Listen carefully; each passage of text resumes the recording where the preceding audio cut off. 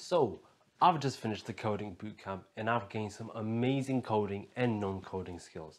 However, there were some things I wish I knew before I joined the bootcamp, so I thought, why not make a video about it? Here are 9 things I wish I knew before I joined the bootcamp. One of the main things that you need to consider when applying for a coding bootcamp is the costs that are involved.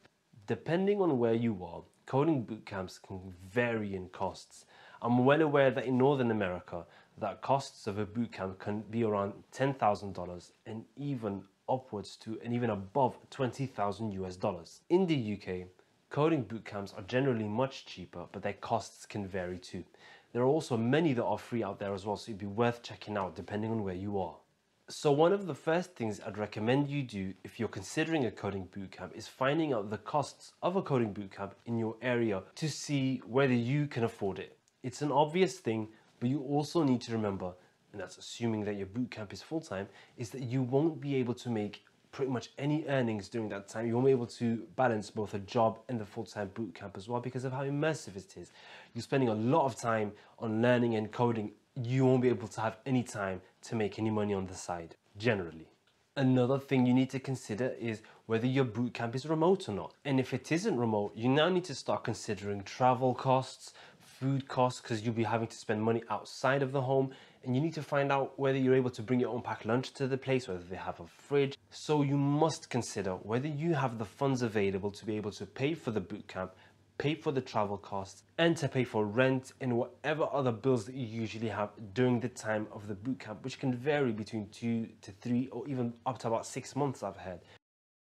One of the main metrics to consider when you're applying for a coding bootcamp is the job placement rate. It's the only real statistic that tells you how efficiently and how quickly bootcamps are able to put their graduates into roles. It's not the only thing to consider, but it should be a major factor as to what bootcamp you want to apply to in the end.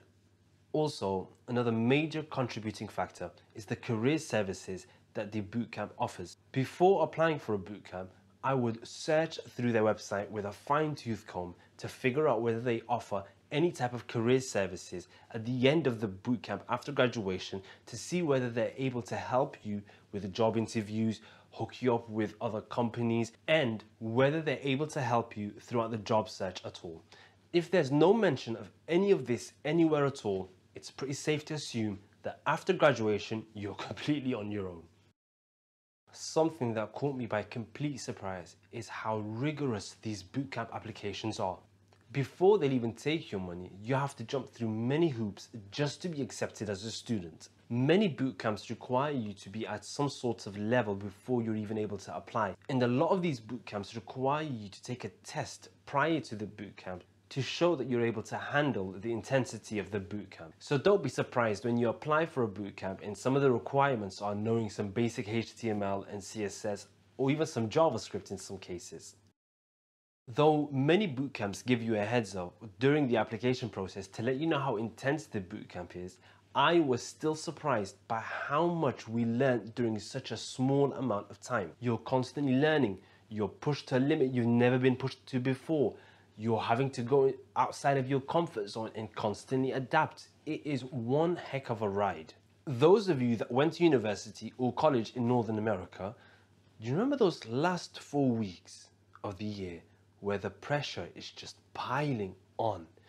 You've got exams, you've got assignments, and you're trying to balance all of it.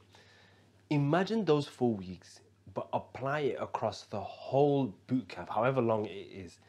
That is what the bootcamp is like. You're constantly under pressure to stay on top of your work, learn, and finish assignments. Not everyone is a beginner. That's the honest truth. Some people went into the bootcamp nearly as good as I came out of it, and that is no joke at all. I'm being serious. They were that good. Usually they're just a few in number, but they're here not to work on their coding skills, but it's their non-coding skills mainly. Things like their soft skills, getting better communication skills, being able to present in front of other people, being able to work in teams. Yes, they work on their coding skills to try and refine it and be able to write code better, but mainly they're here just to work on their soft skills, just so that they become more employable. You'll also get people that were developers in their previous lives, but because of other things that have happened, pauses in their lives, they're trying to get back into the industry, and the bootcamp is the best way to accelerate their learning and catch up with the industry standards to be able to go right back into employment. And those groups of people are usually the ones that answer all the questions and, to be honest, ask the best questions as well. As a beginner, and as most people in the bootcamp are, it'll be difficult for you not to compare yourself to them at all. But just some quick advice, some sincere advice from myself: don't compare yourself to them. You have your own coding journey and they've started theirs a lot earlier than yours. Compare yourself to your past self. See where you were a week ago and look how much you've progressed since then.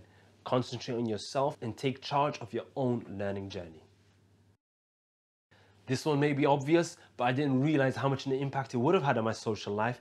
But your social life dwindles to about nothing, basically. Generally, you won't be able to see friends. Generally, you won't be able to see family because you'll be so immersed in code. I'm not saying don't see them, but I'm giving you a heads up right now, your social life will dwindle to pretty much nothing, and be ready for it. The bootcamp challenges you in many ways.